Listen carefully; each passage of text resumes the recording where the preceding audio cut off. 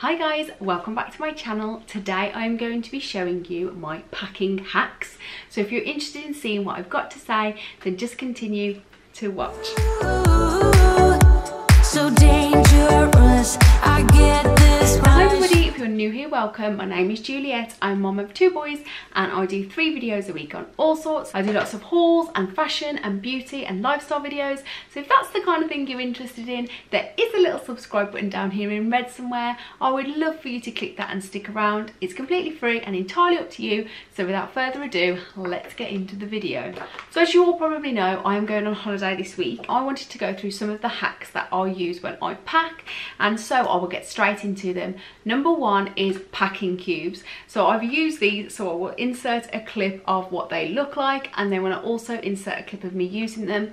I think packing cubes are an amazing way to organise your clothes. I kind of segment mine into swimwear, day wear and evening wear. I really like using packing cubes, especially for the boys as well, because it kind of just makes my suitcase a lot more organised, and it actually helps, believe it or not, with the space as well. Second of all is taking up any space that you can. I'm sure you know this one, but if you're taking any shoes, make sure you put your socks in it. And also I like to put my underwear in like my beach hat. That will not only save on space, but it will also keep the shape of the hat as well.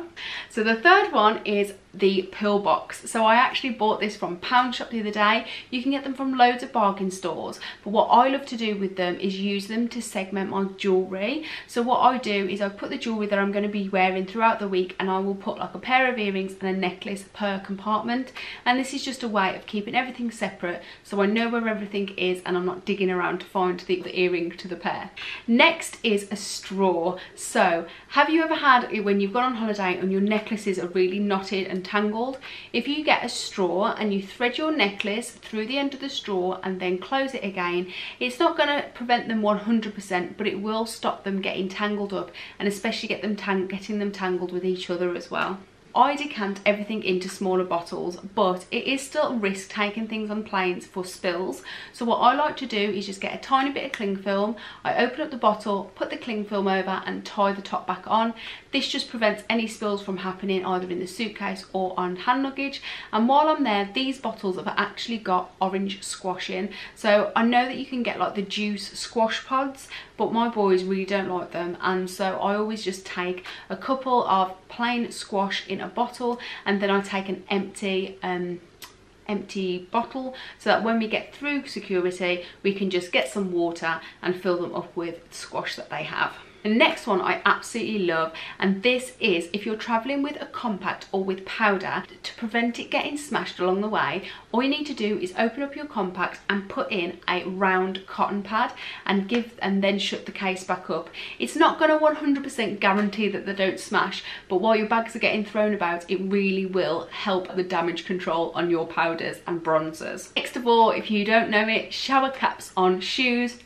If you've got any shoes that are going in your suitcase and you don't want them to dirty the rest, just use a shower cap. I got this one I think from Home Bargains. It was only about 59p. Next one is rolling clothes. Believe it or not, it really does help save on space, and not only that, I find it really reduces creases as well. So I roll all my clothes in my suitcase, and I've actually fit this holiday mine, Matt's and the 2 boys in one suitcase. So it's definitely worth giving your stuff a roll. Next up we have tumble dryer sheets. Now my box is a little worse for wear now, but when you're packing I always pop a couple of tumble dryer sheets in between the clothes, and this is just to keep your clothes smelling really fresh, and then when you get there and you open them up, your clothes smell nice and not like stagnant in any way. Next up is my laundry bag hack. I'm sure you've probably seen this, and I'll insert a clip of me showing you here, but when I go on holiday I take 2 large laundry bags, and this is so I can put my coloured washing in one and all my white washing in the other. This way when I come home, all my washing is already in the laundry bag ready to go, so I just come home and put them straight into the washing machine. I think it's an amazing hack when you go on holiday, because it actually keeps the room tidy as well while you're there, because you have designated washing bags.